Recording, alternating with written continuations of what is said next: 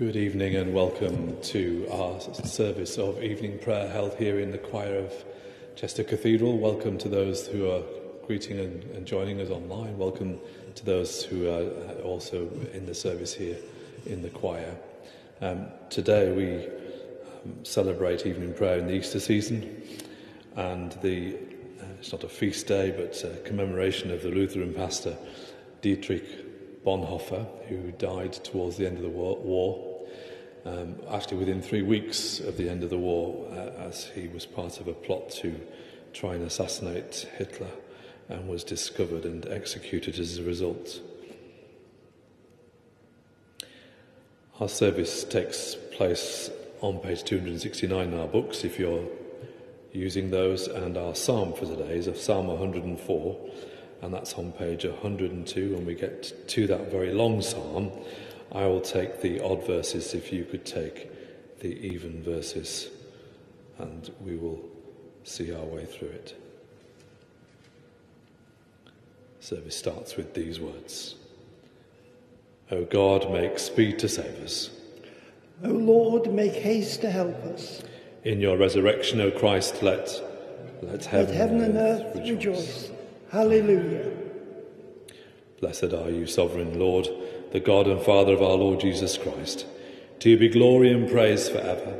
From the deep waters of death you brought your people to new birth, by raising your Son to life in triumph.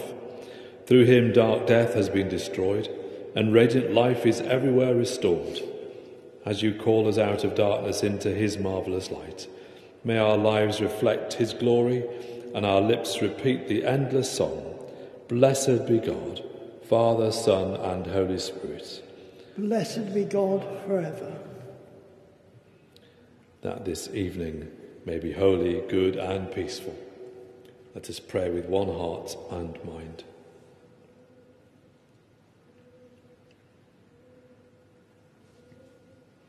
As our evening prayer rises before you, O God, so may your mercy come down upon us to cleanse our hearts and to set us free to sing your praise, now and forever. Amen. So Psalm 104. Bless the Lord, O my soul. O Lord my God, how excellent is your greatness. You are clothed with majesty and honour, wrapped in light as in a garment. You spread out the heavens like a curtain and lay the beams of your dwelling place in the waters above. You make the clouds your chariot and ride on the wings of the wind. You make the winds your messengers and flames of fire your servants. You laid the foundations of the earth, that it never should move at any time. You covered it with deep like a garment. The waters stood high above the hills. At your rebuke they fled. At the voice of your thunder they hastened away. They rose up to the hills and flowed down to the valleys beneath, to the place which you had appointed for them. You have set them at their bounds that they should not pass, nor turn again to cover the earth. You send the springs into the brooks which run among the hills. You give drink to every beast of the field, and the wild ass quenches their thirst. Beside them the birds of the air make their nests and sing among the branches. You water the hills from your dwelling on high. The earth is filled with the fruit of your works. You make grass to grow for the cattle and plants to meet our needs. Bringing forth food from the earth and wine to gladden our hearts. Oil to give us a cheerful countenance and bread to strengthen our hearts. The trees of the Lord are full of sap, the cedars of Lebanon which he planted. In which the birds build their nests, while the fir trees are a dwelling for the stork. The mountains are a refuge for the wild goats, and the stony cliffs for the conies. You appointed the moon to mark the seasons, and the sun knows the time for its setting. You make darkness that it may be night, in which all the beasts of the forest creep forth. The lions roar for their prey and seek their food from God. The sun rises and they are gone, to lay themselves down in their dens. People go forth to their work and to their labour until the evening. O Lord, how manifold are your works! In wisdom you have made them all. The earth is full of your creatures. There is a sea spread far and wide, and there moves creatures beyond number, both small and great. There go the ships, and there is that Leviathan, which you have made to play in the deep. All of these look to you, to give them their food in due season. When you give it to them, they gather it. You open your hand, and they are filled with good. When you hide your face, they are troubled. When you take away their breath, they die and return again to the dust. When you send forth your Spirit, they are created, and you renew the face of the earth. May the glory of the Lord endure forever. May the Lord rejoice in his works. He looks on the earth, and it trembles. He touches the mountains, and they smoke. I will sing to the Lord as long as I live. I'll make music to my God while I have my being. So shall my song please him, while I rejoice in the Lord. Let sinners be consumed out of the earth, and the wicked be no more. Bless the Lord, O my soul. Alleluia. Glory to the Father, and to the Son, and to the Holy Spirit, as it was in the beginning, is now, and shall be forever. Amen.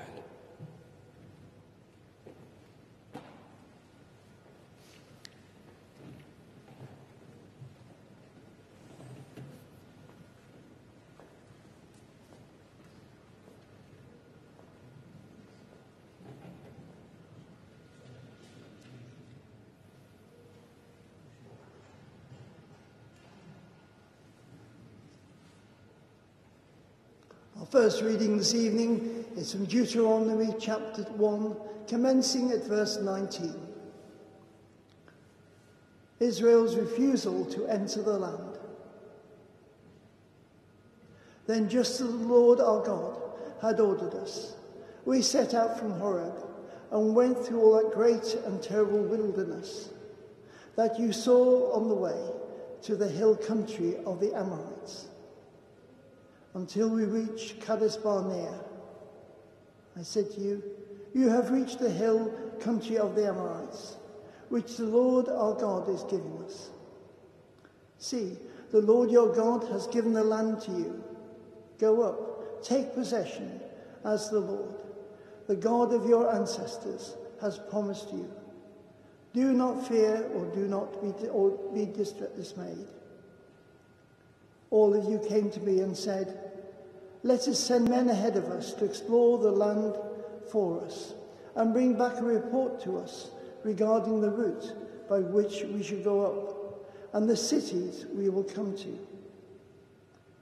The plan seemed to go good to me, and I selected 12 of you, one from each tribe.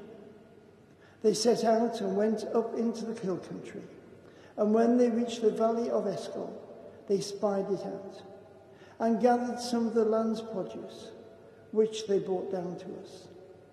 They brought back a report to us and said, it is a good land that the Lord our God is giving us.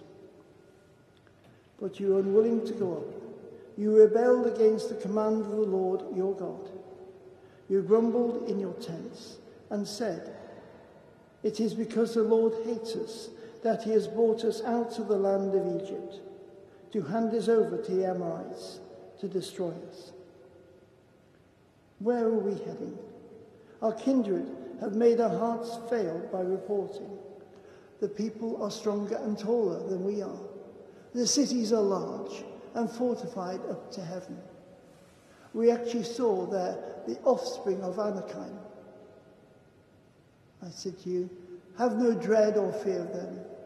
The Lord your God goes before you, is the one who will fight for you, just as he did for you in Egypt, before your very eyes, and in the wilderness, where you saw how the Lord God carried you, just as one carries a child, all the way that you traveled until you reached this place. But in spite of this, you have no trust in the Lord your God. who goes before you on the way to seek out a place for you to camp, in fire by night and in cloud by day, show you the route you should take. When the Lord heard your words, he was wrathful and swore, not one of these evil generation shall see the good land that I swore to give your ancestors, except Caleb, son of Jephunneh. He shall see it, and to him and to his descendants I will give the land on which you set foot, because of his complete fidelity to the Lord. Even with me the Lord was angry on your account, saying, you also shall not enter there. Joshua, son of Nun, your assistant, shall enter there. Encourage him, for he is the one who will secure Israel's possession of it. And as for your little ones, who you thought would become booty, your children, who today do not yet know what right from wrong, they shall enter there. To them I will give it, and they shall take possession of it. But as for you, journey back into the wilderness, into the direction of the Red Sea. Here ends our first reading.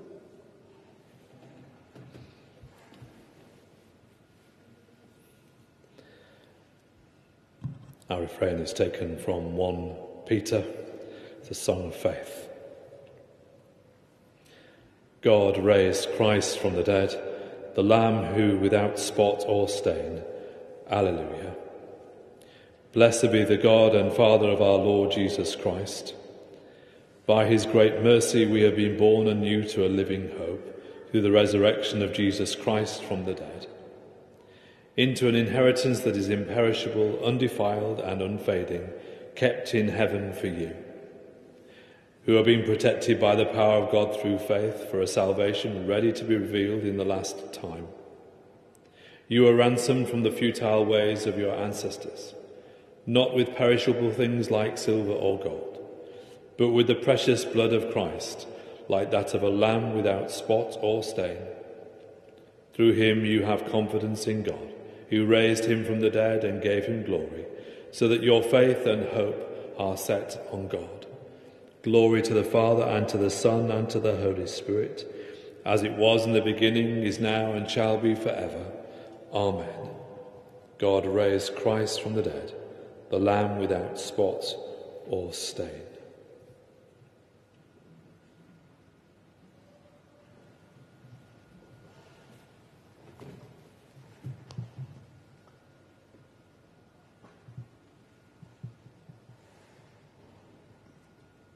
Our second reading is from the Gospel of John, commencing at chapter 20, verse 11. Jesus appears to Mary Magdalene.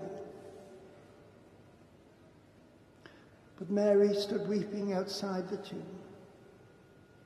As she wept, she bent over to look into the tomb.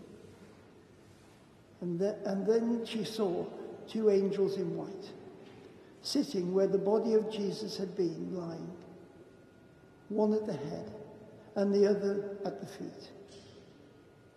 They said to her, "Woman, why are you weeping?"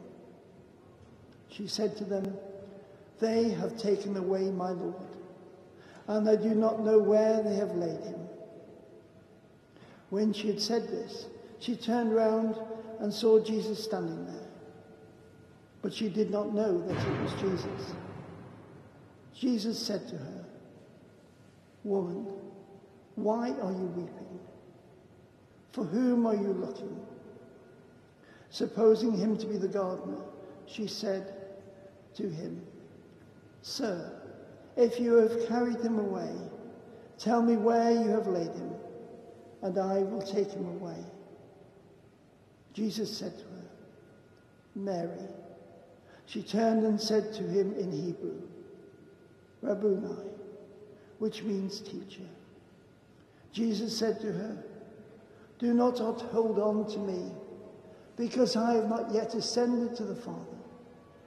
But go to my brothers and say to them, I am ascending to my Father and your Father, to my God and your God. Mary Magdalene went and announced to the disciples, I have seen the Lord.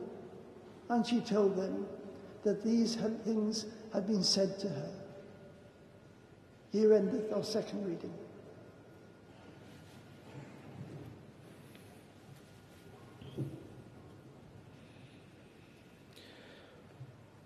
Our New Testament responsory is taken from Psalm 118. We're on page 272.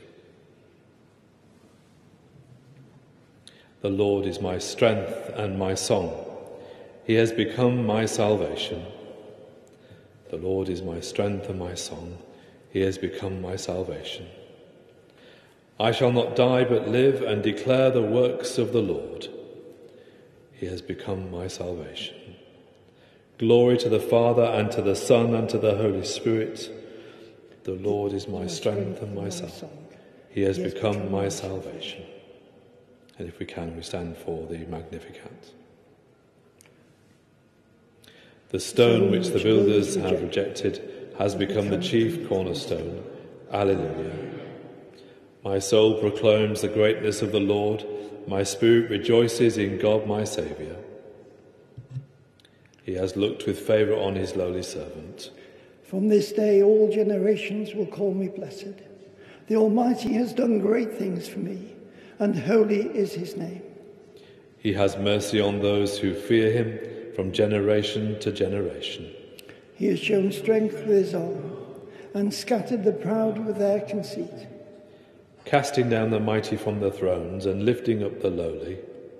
He has filled the hungry with good things, and sent the rich away empty.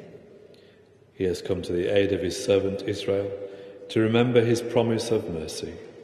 The promise made to our ancestors, to Abraham and his children forever. Glory to the Father, and to the Son, and to the Holy Spirit, as it was in the beginning, is now, and shall be forever. Amen. The stone which the builders rejected has become the chief cornerstone. Alleluia. We sit or kneel to pray.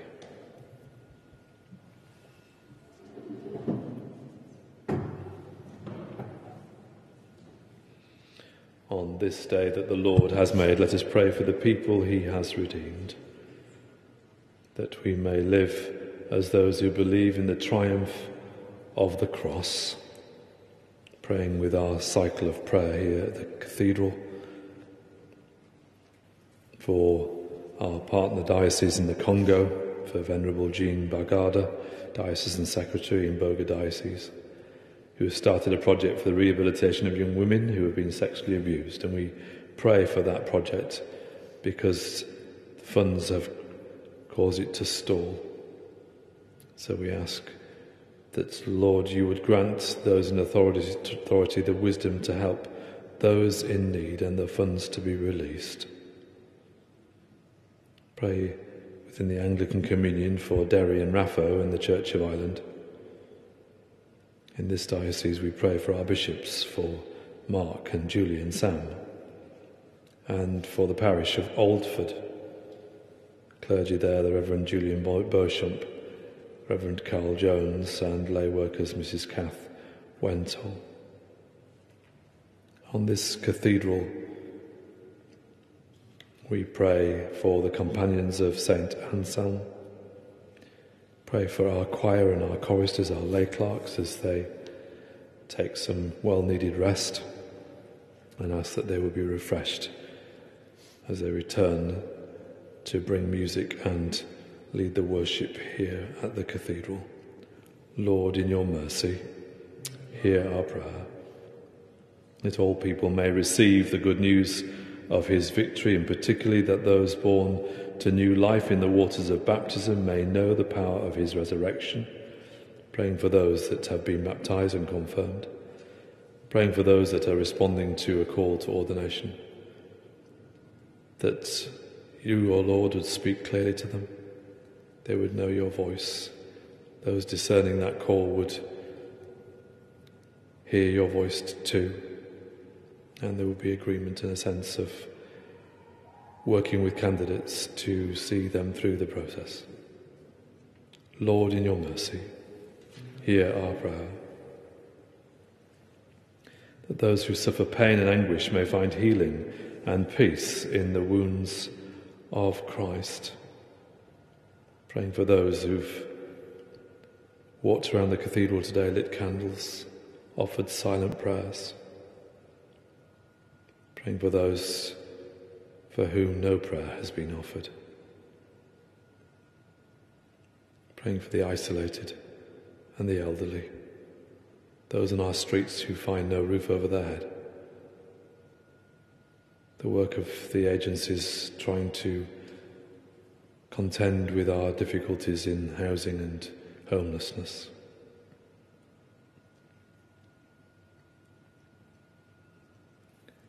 Praying for those who we are concerned about, who are ill, who are struggling, who are in anguish. Particularly for those that have sought the prayers of this church, for Peter Jenner, for Carol Weaver, for Judith Hall, for Reverend Stephen Smalley, His Majesty King Charles, Her Royal Highness Catherine, Princess of Wales,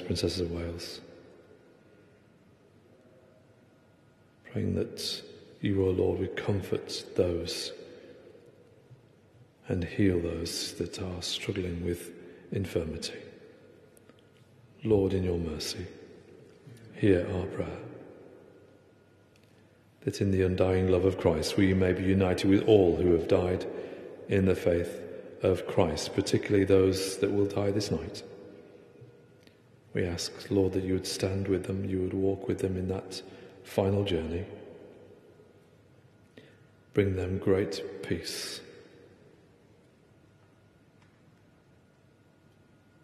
Pray for those whose anniversary occurs at this time of year. Particularly pray for Christopher Hewitson and Sharon Wiggins as their funerals happen or have happened of late, and asking for the repose of their souls.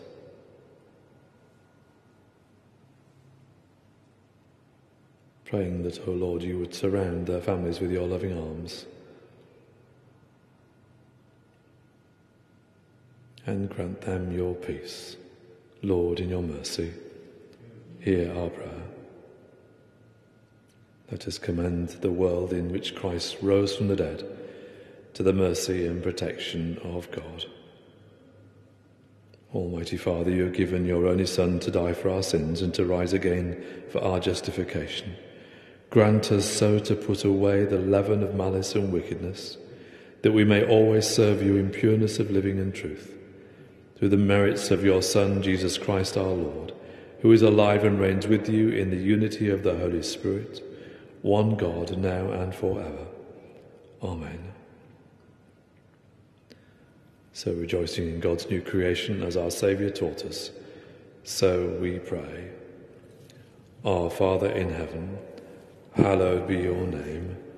Your kingdom come, your will be done, on earth as in heaven. Give us today our daily bread. Forgive us our sins, as we forgive those who sin against us. Lead us not into temptation, but deliver us from evil. For the kingdom, the power, and the glory are yours, now and forever. Amen. May the risen Christ grant us the joys of eternal life. Amen. Amen. Let us bless the Lord. Alleluia, alleluia. Thanks be to God. Alleluia, alleluia.